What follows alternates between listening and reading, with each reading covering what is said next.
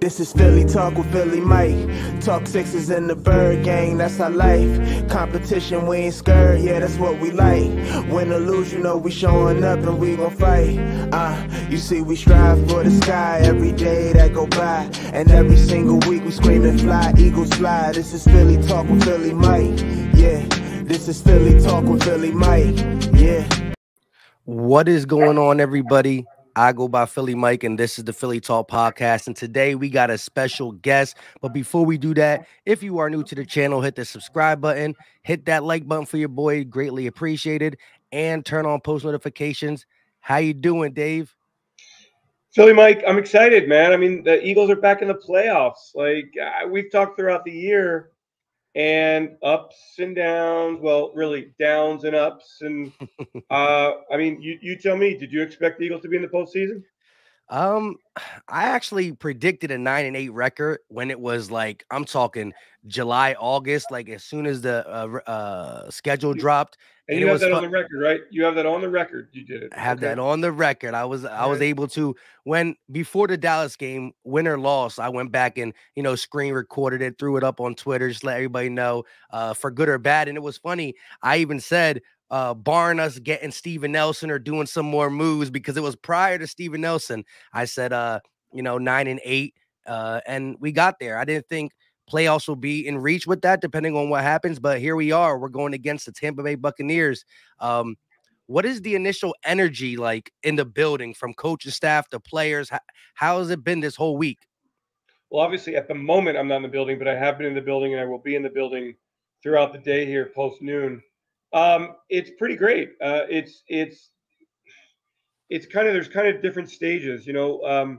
So the first jolt of energy you get is when everybody reports back in April because they're gone for a long time, or May, whenever their off-season program begins. Then it really ramps up again when training camp starts, and then when the cuts are made to 53 players, then you get everybody in the building. This regular season time is ready to go. Then when you get back from a bye week, there's more energy. Then this level of energy is something completely different because there's such an urgency now. You know that the stakes are you win or your season's over. So it's a really galvanizing moment where everyone in the building is it's just us and everybody out there is out there. So like it's great. And there's enough players who have been through the playoffs that they know how to expect this moment. They know how to feel about this moment.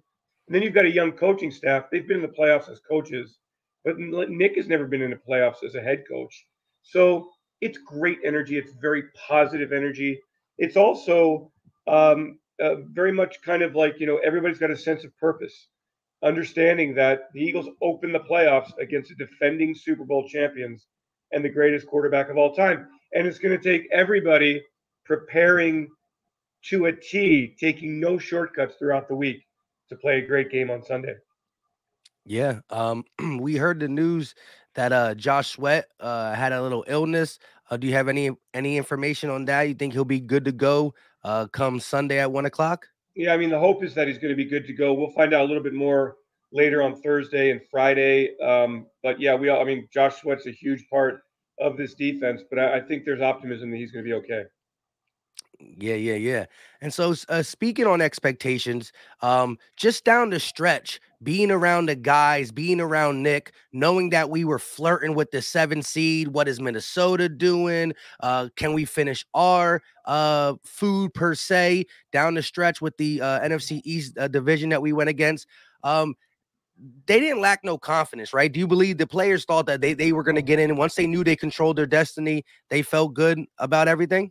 I mean, honestly, Mike, like these professional athletes, they do not lack for confidence ever, whether they've got 5 wins or whether they've got 9 wins or 14 wins. So there's always a great deal of confidence. But I think the fact that the Eagles knew that they could run the football, that they had a really strong offensive line, that Jalen Hurts was developing, that Devontae was a weapon that, look, I'm not sure anybody can cover him. The defense was getting better and better. And there were some little wrinkles thrown into the plan. The schedule got a lot weirder when the NFL moved the Washington game from Sunday to Tuesday. Then they moved the Dallas game from 1 o'clock on Sunday to Saturday night. So everybody's schedule kind of got disrupted. But yeah, there was a ton of confidence. And I think that the consistent approach from Nick Sirianni, the leadership on the team, ultimately prevailed and kind of led the way for this football team to bounce back, Mike, after a bad 2020. The Eagles bounced right back. I think obviously the team would rather have been 15-2 than 9-8, and with the number one seed resting this week. But the fact that they were able to take, for the most part, a bye week last week, I think will really help the Eagles on Sunday. Yeah. Real quick before we get in some of the matchups, what's the word on Miles Sanders? I know he's questionable. Do you have confidence in him being able to have a role? I know we have an abundance of backs. We've seen Boston Scott show up, Jordan Howard, Kenneth Gainwell down the stretch. Do you think it's gonna be more of a committee? Or do you think Miles able to get the bulk of the carries? Because when we did see when Miles was healthy, we favored him and he got the bulk of the carries. Yeah, as well they should. He's explosive. He's a game breaker. He's a big play running back, and there is hope that he'll play. And we'll see as it goes through the week. How it goes through the week if there's any setbacks. The key is obviously him being able to secure the football, him being able to use his hand as a blocker, catching the football, getting handoffs, securing the ball. So they are optimistic that he will play. He's been limited in practice. They'll have a full complement of running backs, but I really expect that if he's healthy and ready to go, Miles and Jordan Howard and maybe a little bit of Boston Scott will get the calls. And then you can kind of use Kenny moving around the formation as a pass receiver if you're able to get him into good matchups. Yeah. And so, as we all know, we turned the tide in the second half of the season. The run game and the offensive line has been a staple. We're going into Tampa, and it looks like as of now, there's some weather concerns, rain, wind. How big of a advantage you think that plays to the Eagles if it is a muddy, gritty game, and both teams got to rely on the run game a little bit more? I'm not sure there's ever an advantage when you're going against Tom Brady. So, I mean, Tom Brady played New England and won, what, 6 Super Bowls? Yeah, So, I'll give you that, but the rest of the roster, Tampa Bay's roster is not, yeah, but they've all played in rain. How many rainy games have the Eagles played in this year? Right, the weather's been great. So, true. First of all, Florida weather changes quickly. So the forecast, I know it's a little bit dicey, but if it turns into a game where there's a bunch of mutters and you're going to slop it out and you're going to run the football 45 times, I mean, yeah, but like Tampa Bay's defense, they're 5th in the league against the run. So just because the Eagles can run the football and it may be a rainy day doesn't mean the Eagles are going to be able to run the ball. You're still going to have to make some plays in the pass game. I don't ever rely on weather. Look, you're too young to remember this, but the worst loss in the history of Philadelphia sports, Mike, was 2002 season at Veterans Stadium, the final Eagles game at Veterans Stadium. It was supposed to be a layup for the Eagles. Oh, the weather was in favor of the Eagles. Too cold for Tampa Bay to win. Well, Tampa Bay came in and won 27-10. So I don't really play the weather game. Both teams have to play in it. It'll come down to ball security. Tampa Bay is a plus 10 in giveaway takeaway. The Eagles are at even 0. So, that to me is one of the key metrics of this game. If you win the turnover battle, you generally win the game. So whatever the weather conditions are, if the Eagles have to run the ball 40 times, 50 times, great. Just hold on to the football, be patient, and play ball control and play field position. But your defense is still going to have to stop Tom Brady and Leonard Fournette in the run game and Gronk and a good offensive line. And this is the second-ranked offense in the league, second-ranked point scorer in the league, second in red zone offense, second in third down offense, first in passing offense. So a little rain ain't going to bother Tom Brady. Yeah, I mean, Tom Brady definitely has overcame some of them things, and I was hanging around for that last game in Veterans Stadium. Okay, but definitely agree. I just think that with them being the second ranked offense, mainly due to their passing, Tom Brady on the verge of getting an MVP. It's pretty much between him and Aaron Rodgers. He has better completion percentage, more yards, but he does have the more turnovers. I just think that you know, we need to do what we do best, and that's run the ball. And Oh one yeah, thing I looked about the Buccaneers, although they're top 5 in run defense, if you want to take a tale of two halves, if you just look at the last 8 games, they're second worst in the NFL. And I know they faced the Colts, and Jonathan Taylor had a lot to do with it because he's had a monster of a season. But Buffalo, there's a couple games in there, Carolina twice. They're not like world beaters on the ground. So to know that the second half, now they were missing some guys and they're going to get them back, that they correct. haven't been the same against the run, and just knowing that we did run over number 1 Saints defense and a Broncos defense, and even a Washington defense that was pretty good against the run, means that, sometimes when you are that good at one thing, you don't let the other team dictate what you do and whatnot. I totally agree with you. And look at the Eagles. The first time they played Tampa Bay, only 19 carries, but 100 yards, averaged over 5 yards a carry. So I agree with you that the Eagles can run the football on anybody. I'm just saying that I guess I go in a little bit more cautiously. Look, when the Eagles played the Saints had I think the best run defense in the league at the time, and the Eagles went for over 200 on them. So I do believe this offense can run against anyone. I just kind of go. I guess I'd take a more cautious approach and go, hey, don't just count on that automatically. You're still gonna have to throw the football. Yeah, definitely gonna need a counter punch, and like you said, I'm not saying that the rain gives us, the sliding advantage. I just think that when you go against Tampa, you got to try to use everything to your not just Tampa, Tom Brady, who I think I heard today that he's like 76% of the playoff games he won. I mean, he's been in like 43, won like 34 or something. Is just an outstanding career, and Eagles having to go against this team in the first round is definitely a great challenge, to say the least. It's going to shape this young core regardless. But let me ask you, do you think in the heat of the battle, guys like Landon, Jalen, and Devontae, who are young but do have that national championship, experience, do you think, it's going to be easy to keep their composure when they're looking across the field and they see Tom Brady on the sidelines? Maybe, halftime, it's not going exactly what they want. Do you think, Nick Sirianni as well? Yeah, that's going to be the big test. I mean, I believe that they will all be cool. They've all played at the highest level. Jalen is always unflappable emotionally. So is Devontae, and Landon just plays football with such great joy and emotion anyway. And then Nick has shown, you know what, Mike? He's shown that he doesn't blow timeouts. His game management is good. He generally challenges the right calls. He doesn't make a lot. He knows when to run the 2-minute drill and runs it effectively and efficiently.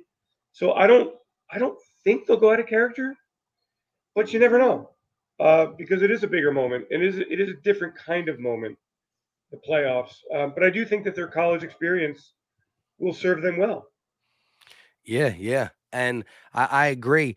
This is going to be one of my biggest things I want to see, is how Nick Sirianni handles the 4th and shorts. I know just knowing when you're playing Tom Brady, points are important, but so is getting a lead. If we just want to recall the Doug Peterson versus Bill Belichick, Brady versus the Eagles Super Bowl, I mean, that Philly special, not just saying that play in general, but the decision to go for it when points were, as a fan, I was screaming, kick the field goal. We need to get as much of a cushion.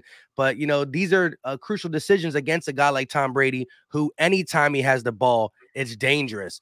And definitely the best way to defend him is just keep the ball out of his hands, run the clock. So I'm interested to see how we play field position and go for it on 4th.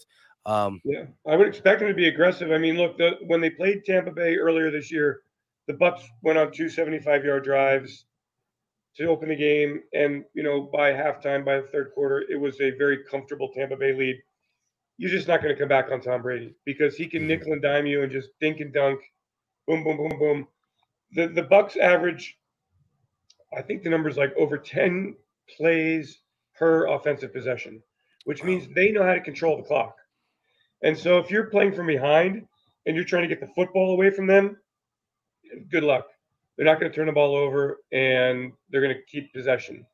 They got that short passing game when they need to. I think they'll have a little bit more trouble going down the field, missing Chris Godwin, missing and Antonio Brown, but they're always going to have Gronk. They're going to have their backs. They've got the short game. They got a couple of good tight ends in addition to Gronk in Brait and in OJ Howard. So to me, the Eagles have to get a lead. You have to play from in front. You have to be right there with Tampa Bay. You cannot be chasing the Bucks because I just think it's hard to do. I wish the Eagles could figure out what the New Orleans Saints do against Tom Brady and against that Tampa Bay offense. I think that they're really physical up front. That's a big part of it. New Orleans has great coverage, really excellent speed defensively. That's a key. If the Eagles could just bottle up what the Saints do, boy, wouldn't that be great to get a Yeah. lead on Tom Brady and to turn them into a throw team and to pressure him and to get him just a little bit off his game mentally. I mean, that's what every team wants to do, and obviously, very few teams have been able to do that. Yeah, Tom Brady does get the ball out of his hands quicker than anybody. I think as much as we need the Josh Sweats and the Derek Barnett to step out on the outside, the interior pass rush is what Brady fears the worst because of him being able to maneuver in the pocket. He wants to throw from a pocket. He's not afraid to climb the pocket. So Fletch and Hargrave are going to be the most obvious disruptors that Tom will keep his eye on. But I do want to ask you, what is your take on just this Tampa team? And the difference from week 6, again, I think Fournette had 80 rushing yards, 81 rushing yards, 2 touchdowns. Rojo had 20, so they ran for about 100 yards. The Eagles in the beginning of the season were getting bled out by running backs, not so much the second half. But Leonard Fournette is coming in with a lingering hamstring. They both, again, Chris Godwin and AB out. So we've seen Brady win with any and everybody, right? But this is a different team skill set wise. When you look at the leading receiver in week 6 was AB. Second was Chris Godwin. Gronk and Mike Evans wasn't as much of a burden to the Philadelphia Eagles, but now they're going to be the guys. To me, I just think, the best game plan to try to shadow a little bit what the Saints do is let Darius Slay follow Mike Evans and try to bracket Gronk. But as you said, Tom Brady is one of them quarterbacks that will take a Scotty Miller then or a Tyler Johnson or one of these guys and turn them into something. But yeah, I agree. I just think the Eagles can't lay back on defense and rely on a 4-man pass rush. They've got a challenge, and I don't think it's a bad idea. Mike Evans and Darius Slay, best on best. Bracket Gronk. They're going to go with a 12 package or a 13 package, and they'll bring in Brait and they'll bring in OJ Howard. So you have to, how are you going to match up against Brait? How are you going to match up against the backs in the backfield? Yeah, I mean, look, the Eagles' defense has been built on don't give up the big play, keep everything in front of you, and that's wonderful. And maybe the quarterback will make a mistake, you're forcing him to mistake. But Brady's not going to make mistakes. Yeah. Now, Mike, I got to tell you, though, the Eagles, what was encouraging from that first game, after those first drives, and the Tampa Bay had a couple of other drives, and then they bled out the clock. But the Eagles had 4 3-and-outs. They had 1 interception. They had another one that should have been an interception. So they did a reputable job against Brady. They've got to be better this week, and with a healthier Rodney McLeod out there, I just think that TJ Edwards is a bigger part of the defense now. Everybody's on the same page defensively. We're still getting to know each other in week 6. I think the Eagles are better equipped for Tampa Bay. When they get opportunities to make an interception, you have to make the interception. And again, you've got to figure out a way to get out on 3 downs. You cannot let Tampa Bay just eat the clock, milk time, take it. Because I felt like in that first game, ultimately, and I said this after the game, Brady was the cat and the Eagles defense was the mouse. And Brady just kept toying with the Eagles defense and could kind of do whatever he wanted. Yeah. I definitely agree there. And we've seen Jonathan Gannon, although it's been against lesser talent, he has been throwing more wrinkles, just doing some deep diving and with a guy that I work with on a Battle Birds podcast. We came up to the conclusion that first half of the season or the majority of the season, we were only playing like 18% man. We bumped it up to about 33% man. And that's where you could throw the wrinkles and the blitzes and all that. So I'm going to be interested to see how Jonathan Gannon handles this challenge of taking on the GOAT. But to flip it over to the offensive side real quick, we were a little beat up then too. The Buccaneers were able to do whatever they want with their D line versus our offensive line. I think that we allowed a 54% pressure rate. So, I mean, any quarterback, let alone a young quarterback dealing with 54% pressure rate is going to be running around back there. But when you look at it, Dallas Goedert wasn't there. He's probably our best blocking tight end. I think he goes really underrated when it comes to blocking. Lane Johnson wasn't there. And then because of Lane Johnson not being there, we moved Jordan Mailata to the right, inserted Andre Dillard. So something that really worked for Tampa, which was being able to get pressure with their front four and dropping back in coverage. I think it's going to not be the same story when you got Mulatto on the left, Lane on the right, Dallas Goedert. And so I think, some of the offensive woes, the fact that we elected to not run the ball as much, and just Jalen's development and having a guy like Goddard, who we've seen him go to time and time again down the stretch, I think all that's going to be able to pay in dividends. And so it's hard to really talk yourself 100% in of Eagles going to win. Of course, that's why Vegas got them at 8.5-point underdogs. But when you start factoring a little bit of this, a little bit of that, we getting some guys back, they lost some guys, and then you just see, no matter if it's a different roster or not, we still got that underdog mentality as a fan base. And so, Well, let's speak to that. So the offense should be better. I think they found their identity. They really didn't have an identity in week 6. They were still just trying to figure all the pieces out. The offensive line is much better now than it was then because, look, as you said, Johnson was out. Mailata was on the right side where he just isn't as comfortable. Dillard is not Mailata on the left side. Jack Driscoll, I think, was at right guard. So the Eagles have a much more continuous group, a much more stable, on the same page front. Having Goddard helps. Richard Rodgers is a good blocker. He'll help. Jalen is a better quarterback in every facet of his game, in terms of recognition, in terms of decision making, in terms of accuracy, running the football from the pocket.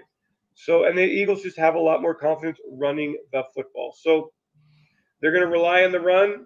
You got to stay ahead of the sticks. The Eagles were still, think about back then, still a lot of penalties, although they were starting to be reduced. So minimize your penalties. Stay in front of the sticks. Third and short situations. I think, Mike, fourth downs, you have to be aggressive. You have to be aggressive. You have to score touchdowns. You can't rely on field goals against this team because Tampa Bay is coming back the other way with a very potent offense. So it's a great challenge for the Eagles. No, listen, we all go in knowing as much confidence as we have, how exciting it is. Eagles are still decided underdogs, and we're going to learn a lot about this team. This is going to be a great experience for everyone with the Philadelphia Eagles, okay? Defensively, to get a sense of just how far away this defense is. Great improvement, 10 games of 18 points or less. But within that, it's Garrett Gilbert and it's Trevor Siemian and it's Jake Fromm and it's all those guys. And so how much more does this defense need in the big picture? How ready are they to be a playoff defense? How ready is Jalen Hurts to be a playoff quarterback? All of these questions are going to be answered in part on Sunday. Yep, I agree. With that being said, that's pretty much for today's episode. Shout out to everybody who's going to be watching this. Make sure you hit that like button, subscribe if you are new. Definitely check out Dave Spadero's The Eagle Insider Podcast. Great work there as well. And go Birds. Everybody, man, we appreciate your support. It's been a really fun season, interesting season. I hope every Eagles fan feels really good about where this team is now. And then, of course, in the spring, 3 first-round draft picks, Mike, a bunch of picks in those first, 5 rounds. This team has a chance to really build something sustainable and really special for years to come. And that's a credit to the Eagles organization. I got to give a shout out to Howie and his people and Jeffrey. Eagles were down in 2020, but as every team goes down, how quickly you get out of that hole is the mark of a great organization. The Giants have had 5 losing seasons, 10 or more losses in 5 years, okay? Eagles had 1 really, really bad year, and now we're back in the playoffs. So this team is poised for really great things in years to come. But first, let's beat Tampa Bay on Sunday. Hey, I couldn't have said it better myself. I've definitely gave flowers to Howie throughout this season on my podcast too, because I was definitely one of the ones down on him as well. But I mean, I said this from the beginning that the Eagles are a team that just doesn't stay down long. We definitely sped up the retooling or rebuilding process because we Transitioning, we advanced call a it year ahead. transitioning. Yeah, we call it Transition. transitioning. Yeah, that's right. Yeah, Rebuilding is a dirty word. Rebuilding is a dirty word in the NFL. It definitely is. So the transition was exponentially sped up, and that's due to, like you said, a great organization and just guys that know how to get it done. And it continues in the off season. But until next time, let's beat Tampa. And as Dave said, go Birds. Go Birds. Thanks, Mike. Peace.